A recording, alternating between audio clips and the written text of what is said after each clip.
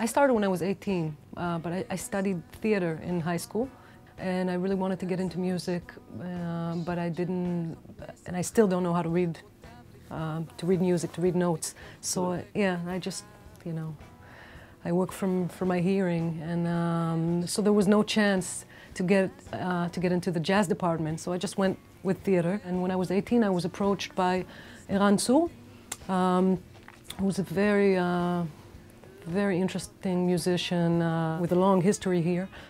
He heard about me through mutual friends that we have, and just gave me my first shot at the, you know, at the real thing.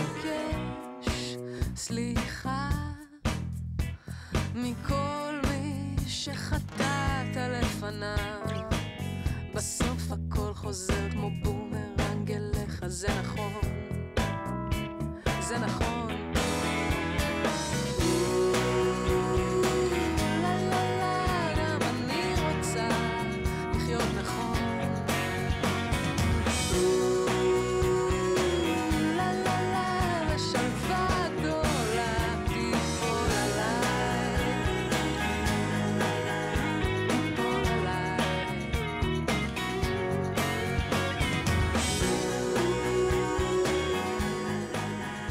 It took me a while to come to the center of the stage.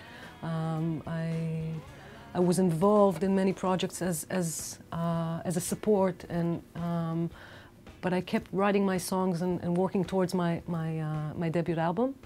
And I think in 2004 it was recorded.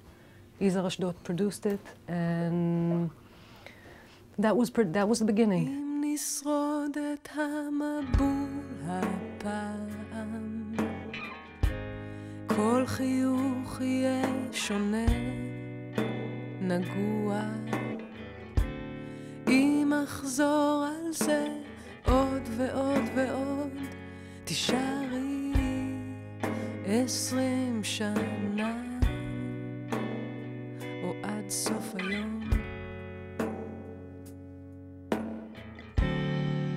למדנו לחכות ולוותר, ואיך להיזהר. Mabul was actually one of the first songs that I worked on for my first album. It was called Earthquake. It was written in English, and it was actually, Igal insisted on translating it to Hebrew, and it was such difficult work. I had to work with 4 people to translate a fairly simple song from English to Hebrew, to my mother tongue, which is just a strange concept for itself. And I had to come up with some natural disaster, because earthquake, you couldn't translate earthquake to Hebrew. Ridat Adama, it's too long. So we came up with Mabul, which is flood. And it was a song that a lot of people in my shows, I performed for 3 years with my band before recording the first album, and people were really attached to this song. And when I first played it in Hebrew, they were practically booing me. They were so offended that I touched their,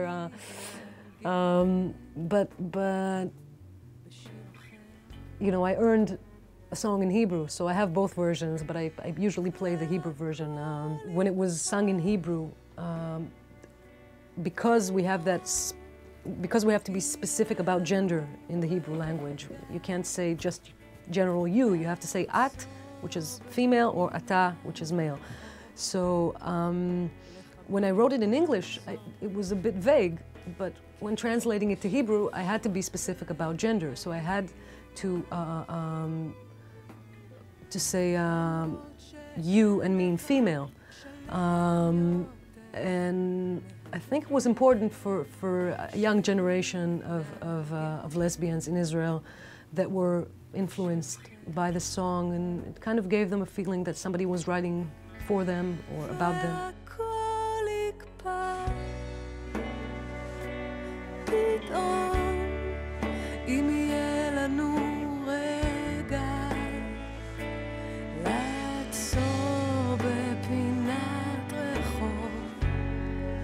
לחבק ולעזוב